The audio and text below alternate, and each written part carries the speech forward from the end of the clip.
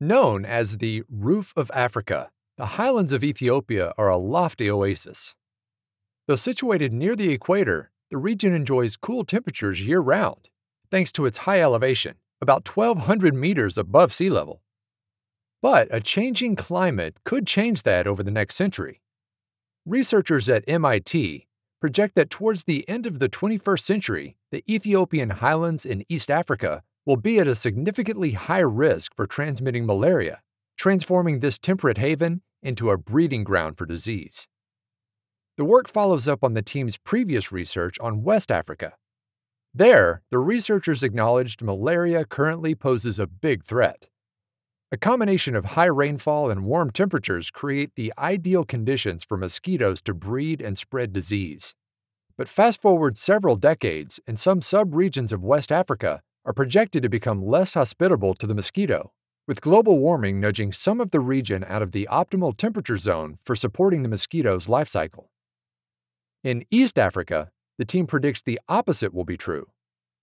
Bands of warmer temperatures will gradually creep up the highlands of Ethiopia and push it into the sweet spot for mosquito breeding. The researchers arrived at the conclusion using a pair of custom-made computer models. Guided by extensive field campaigns, those models helped them forecast the risk of malaria transmission in the Ethiopian highlands. One predicts future climate by taking recent surface temperature data gathered by satellites and projecting it forward in time, based on the current pace of greenhouse gas emissions. The other combines such climate data with other environmental parameters to project the future success of mosquito breeding. Results showed that if the current rate of greenhouse gas emissions is left unchecked, the Ethiopian highlands can expect a 4-degree bump in temperature over the next several decades. And that could be enough to turn the region into a place where mosquitoes can thrive and spread disease.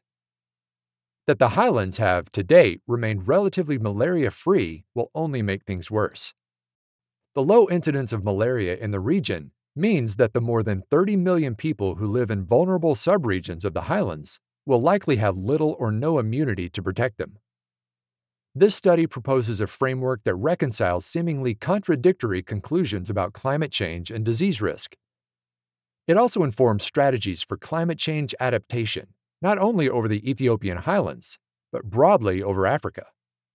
The maps of high-risk areas identified in this study could help guide the implementation of efficient measures to prevent malaria from becoming endemic to this region.